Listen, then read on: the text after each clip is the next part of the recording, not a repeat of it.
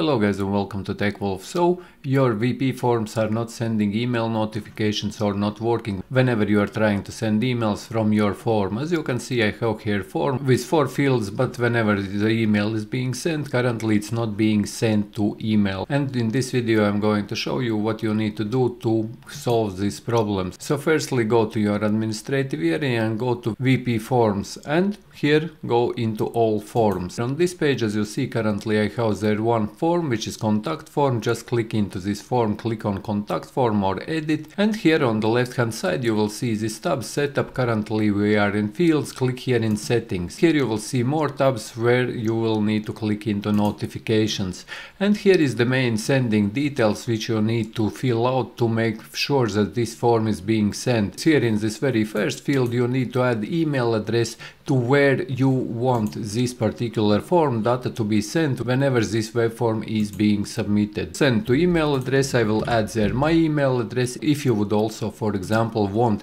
email to be sent to that person who is submitting this form, you can also add this. As you see, there are show smart tags. If you click in there, you click on this your email, and this is the tag. This means the person who will be adding his email in this particular field, that email also will be populated here in this field.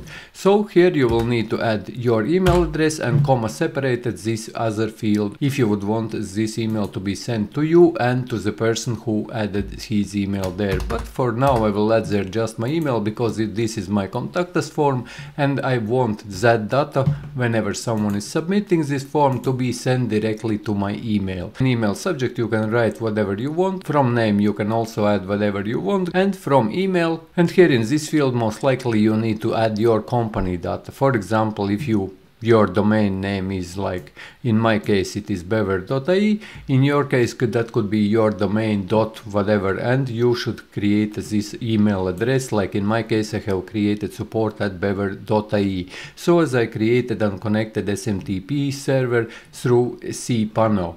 And in general, once you have done this, you just click here save and you should be able to send emails. And if you would want to create an SMTP server with your domain name like you saw with my domain name support@bever.ie, or I will leave a link in description how you can create in WordPress your domain name email address and add there where I showcased you just now. So yes guys, this is how you can fix this problem. If you found this video useful, leave a like, share this video, subscribe to the channel if you are new, and see you in the next one.